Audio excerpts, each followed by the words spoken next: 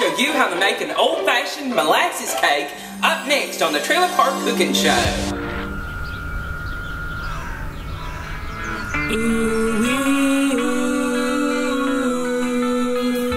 She's bringing the trailer park lifestyle to the world. Come inside, don't be shy, cause Jolene can't wait to meet ya. She's the queen of the park.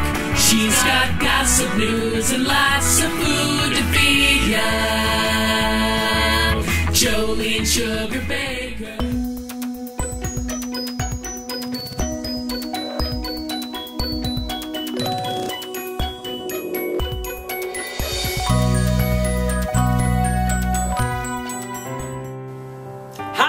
It's Jolene Sugarbaker, the Trailer Park Queen, and welcome to the Trailer Park Taste Kitchen, and welcome to another edition of Cooking with Jolene, the Trailer Park Cooking Show, where I teach you how to live on a budget and do it the Trailer Park way. Well, today I thought I'd share with you an easy cake recipe that I've been fixing for a long time, and it's kind of a vintage recipe, and it uses molasses, which is actually a byproduct of the sugar manufacturing kind of industry, and it smells nice and dark, and it's something you wouldn't put on your pancakes, but it sure does make a great cake.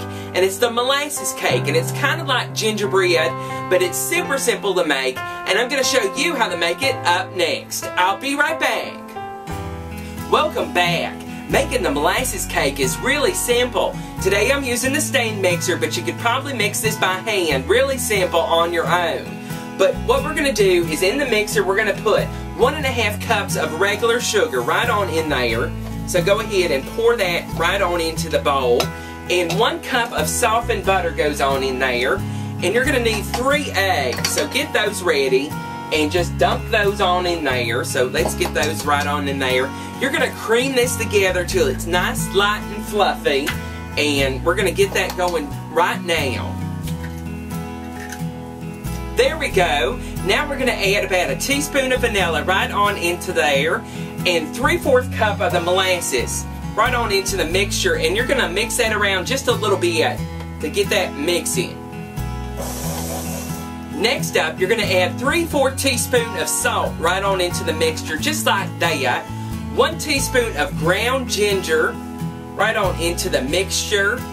2 teaspoons of ground cinnamon right on into there, and we have 3/4 teaspoon of baking soda right on into the mixture, and we have ground cloves, and most of you only know cloves from those pomators, you know, those things you stick the cloves in the orange to make those air fresheners, or maybe nasty cigarettes, but clove is actually a great ingredient that goes in cakes and cookies, and people forget about it, and it really does make a great, interesting cake flavor. So we've got 3/4 teaspoon of ground cloves right on into the mixture, just like that. And give that a mix around just a little bit. Now, I have 3/4 cup of regular milk here, and 3 3/4 cup of regular flour, and we're going to mix it in a little bit at a time with the milk and the flour until it's well mixed. There we go. Now we have our batter for our molasses cake, and that's a pretty amber kind of brown color, and it smells good too. And I've got a 9x13 baking pan here, just a cake pan, and we're going to spray this down to make sure that it comes out okay. So spray that in, and then pour out the mixture right on into the pan, just like this. And we preheated the oven to 350 degrees. So this is going to bake for about 35 minutes in your oven. And you're going to use a toothpick test to make sure that everything comes out okay, and make sure that it's cooked. And just keep an eye on it. And we're going to just spread it out into the pan just like this. Make sure that it's even. And we're just going to pop this into the oven for about 35 minutes now.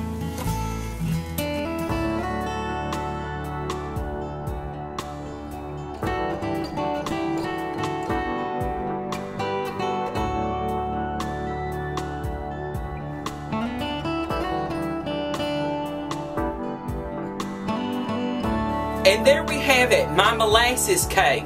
It was so easy to make from scratch, and it kind of looks like gingerbread, and I put a little bit of whipped cream up on top, but you could make a frosting or whatever you like right there on top, or maybe a little bit of ice cream right there on the side. But it's nice and golden brown and kind of gingerbready color, and I just can't wait to try it. So let's get a little bit of the whipped cream and some of the cake here and give it a taste. That's like a delicate gingerbread is what that's like.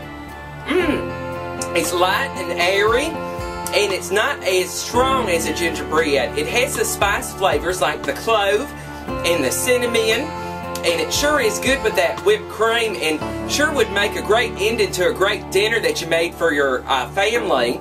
I hope you get a chance to make my molasses cake, and if you do, send me pictures at jolenesugarbaker@gmail.com.